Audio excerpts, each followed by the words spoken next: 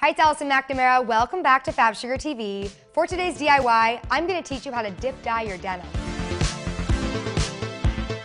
We've been loving all things tie-dye since Proenza Schooler's Spring 2010 collection, and today we're doing a new thing called dip dyeing. Basically, it's a mix between a tie-dye and an ombre, and it's a really cool way to update a pair of shorts. Here's what you'll need: white denim shorts, 2 grit dye powders of your choice, rubber gloves, 2 plastic bins with water, garbage bags, a hot glue gun and glue sticks, and studs. Before you get started, there are 2 important things. 1, make sure you wear clothes that you don't care too much about. You might get dye on you. And 2, make sure to cover your area with garbage bags. All right, so let's get started.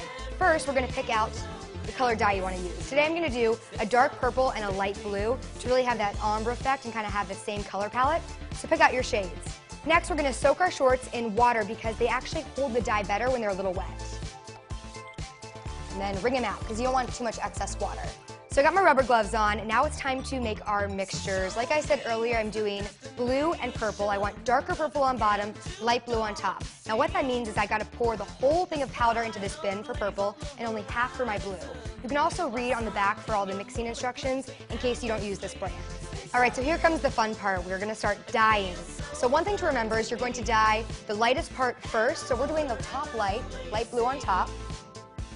So we're going to dip it in. The thing to remember is don't let it sit and soak in there. Just dip it in and take it right out because it's going to really absorb it fast. Let it drip for a little bit because if you turn it over too fast, it's going to run down the pant.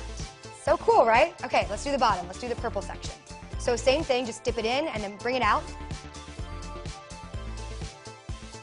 I'm actually pretty happy with this color. I'm going to do the bottom, just the very bottom, a little bit darker here. I like this because it's a less expected version of tie-dye. You see so much tie-dye out there, but you don't see a lot of dip dye.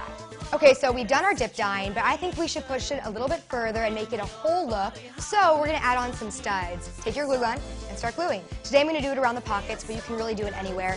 So as you can see, we have our very own pair of dip dyed shorts with studs. Very personalized, super cool, and perfect for summer.